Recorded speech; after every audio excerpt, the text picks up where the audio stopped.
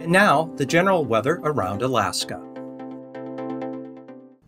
Looking at the updated fire weather update, cooler and wetter conditions continue to move into Alaska from the west, and that means thunderstorms are not very likely, and the driest fuels remain over the Yukon Flats. And the outlook continued cool, wet, and breezy conditions right through the weekend and probably into the first of next week. Fire danger for spruce tomorrow. Pretty blue here on this graphic, low everywhere except for the northwestern Kenai Peninsula. Have some high fire dangers there. And from that, moving on to satellite imagery, you can see a big batch of moisture, actually a big batch of clouds here, moving in across the central interior, spreading rain eastward during the day today into at least the Fairbanks area and starting to push even over toward the border and northward there toward the southern eastern Brooks Range area. This front trails back to the southwest here with precipitation in toward Bristol Bay, the Alaska Peninsula, and eastern Aleutians. And this band right here brought a few isolated showers to the North Gulf Coast today, into the northern panhandle with a little bit more sunshine down toward the south, and then that rain becoming showery and tapering off here behind the front out to the west coast. Another weak front right through here, really not amounting to too much. You can just make it out right through here, mostly not too much in the way of any middle or high level cloudiness with it until you get down here toward the western Aleutians. So there's a pretty solid band of rain associated with it currently. That's depicted by the front out here from the western Aleutians on up across the western Bering Sea. This front bringing areas of rain from the eastern Aleutians, Alaska Peninsula, right on up here and into the warm front there over the eastern interior, back to the west-northwest to the Arctic coast. Areas of light rain along the eastern Arctic coast.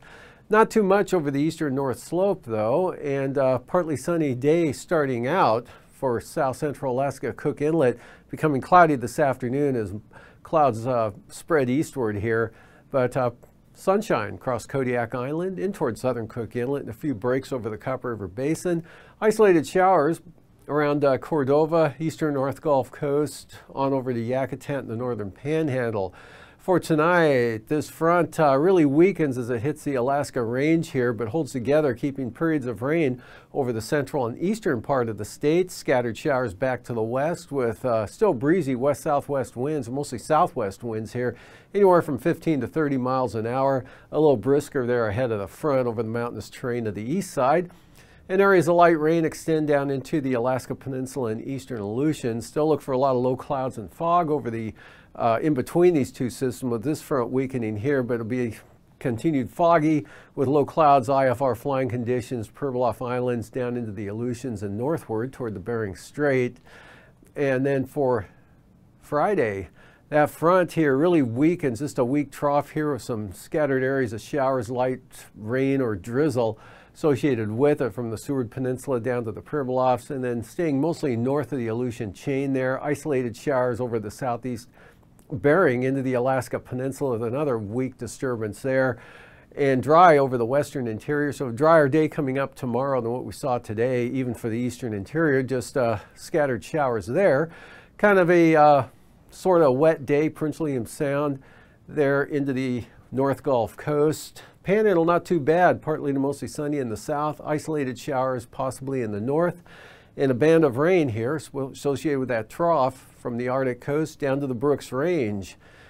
And then for Saturday, actually what's going on here with this high over the eastern Gulf of Alaska, actually covering the Gulf, southwest flow starts taking some of this moisture here northward and redevelops a frontal boundary that will be in about this position Saturday afternoon right along the Alaska Range. So it looks good for periods of rain into south central Alaska, into Prince William Sound, northward right through the central interior and expanding west to about Kotzebue, all the way over toward the main low center there to the eastern Brooks Range and Arctic coast, with another round of increasing clouds and increasing chances of rain for the far eastern interior. Otherwise not too bad again for the Panhandle, and pretty quiet out over the Bering Sea. Just a really weak thing out here, bringing a chance of some light rain, fog, and drizzle in toward Adak and Atka. Lows for tonight, 30s for the Arctic coast, 40s for the North Slope into the Brooks Range, otherwise 40s and 50s Everywhere else here, including the southeast coast, lower 50s there. Highs tomorrow in the 60s for the Panhandle, 60 to 65 south central, well actually across all of southern Alaska and into the central interior. 50s for the Brooks Range, 40s for the North Slope, 30s and 40s for the highs for the Arctic coast, and nearer into the lower 50s for the Aleutians and the Bering Sea. And then lows following morning, 30s North Slope Arctic coast and 40s here, lower 40s out to St. Lawrence Island, the Pribilof southwest coast, otherwise 40s and 50s for the remainder of the state. And highs 65 to 70, maybe a little bit of a recovery, but not too much there for the east side. And then closer to 60 in the central interior, 50s back out to the west till you get to the Bering Sea and back into the 40s there, right around 50 for St. Paul, and 50s to near 60 for south central Alaska. Temperatures into the 60s for the Panhandle, pushing 70 down toward Craig, Klawock, and Heidelberg.